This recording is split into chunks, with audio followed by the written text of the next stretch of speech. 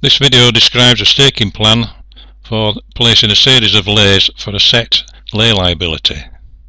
That allows us to control our lay liabilities with each lay. So this strategy is simply to set a lay liability in the spreadsheet, and all our lays, whatever the odds, will have that liability if we are unlucky and happen to hit a winner. You can reset the liability at any time, so you may want to increase it if you've had a good run of profits, and all the previous results that have taken place in your staking so far are retained in the spreadsheet. A graph is included to show the progress of your lays, and suitable results using this staking method can be surprisingly profitable. There is no increase of stakes if you happen to be unlucky and hit winners with your lays, so no loss recovery staking is involved in this staking plan. Okay, let's have a look at the spreadsheet. Right, here we are in the spreadsheet. Quite a familiar layout if you've seen my other staking plan spreadsheets. Input the date in column A, the details of your runners or your football teams or whatever in column B. Input your lay odds in column C. And if you hit a winner, enter a 1. And if you hit a loser, enter a 0 or leave it blank. There's an adjust column there for if you want to adjust the size of your lay. If you were due to lay £2.11 and you only got £2 match, you might want to reduce that, settle for £2. So just put minus 0.11 there, and it reduces it down to £2. So these are your stakes, your lay stakes that you put in Betfair or Betdaq. And as you hit winners or losers, your profit or your loss or your profit is shown in this column here, and whatever's in that column there is added together up in this column here. In this in column I, set the liability of your lays if you hit a winner, and set your commission in column J there. Now we can alter that liability. We'll look at that in a moment. And over to the right here you can see the edge of a graph in the picture there, and there's a graph that shows the progress of your lays. Now your graph will alter any alterations in the spreadsheet, and this graph will be updated. Okay. We can see in this example that I've set the liability at £40. So if you happen to hit a winner with any of these, your liabilities will be minus 40. So if we make that a winner, put a 1 in there, and that has a liability of 40. So that was odds of 60, that is odds of 5, so odds of 9.78. That's also liabilities of 40. So you can see what's happening here. You have different size stakes depending on the size of the odds, and if you happen to hit a winner, your loss will be what you set in column I. Now if you know there's some good results, or for any other reason you alter your set liability, you might, if you just for the sake of it, alter it down to 10, and you'll see that these liabilities down here will change down to 10 below that. And there we are, look. So any odds that you put in there, if you hit a winner, will produce a liability of 10. So if you altered that below that, so that applies all down there. If you'd altered it back up or something, put it back up to 20, your liabilities then below there would become 20.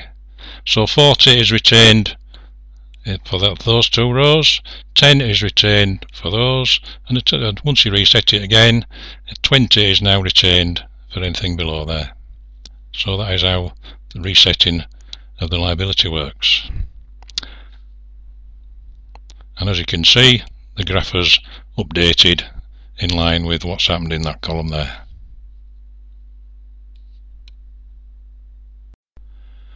So to clear the spreadsheet, delete those columns there, A to E,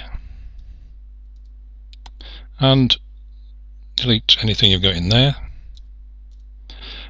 and set your liability to whatever level you're comfortable with. Say we set it to 20, and then you can go ahead and start doing your lays. Now you can put the date in as usual as 5/7 gets you the 5th of July, and 8/8 gets you the 8th of August, and so on. Put the details of your runners in there, of horse 1, and enter its lay odds. Say we'd lay it at odds of 4 or something, and if it loses, we see our lay stake there that we need to put in Betfair. If it loses, we win that amount, less commission, and that goes into our profit and loss column there. If it wins, put a 1 in there, and we lose our £20, and on with the next one. Enter a nought or a just leave it blank if it loses. Put the next horse in. These odds might be 5 or something, and once again lay your fiver in Betfair. If you hit a loser, you've made £4.75, and your profit added together becomes £11.08. Now if you put the 9th of August in there, we've put 1 in at short odds and get the profit up a little bit just for the sake of this demonstration. Put 1 in at evens, and we've laid £20 there, and if that loses, if we're really lucky, our profit now stands at 30, so we may decide to increase our set liability a bit and boost our profits a bit with some slightly bigger staking. So we may put our next runs up to a liability of 25. Put another 1 in, 10th of August, a football team or something, and say their odds are 3.5. Now if we'd left that at 20, our stake wouldn't have been 10. I'll just delete that. Our stake would have been £8, so by increasing that to 25, you can see we're laying a slightly more, so that boosts our profits a little bit if we can get in front. Now if we happen to hit a winner with that one,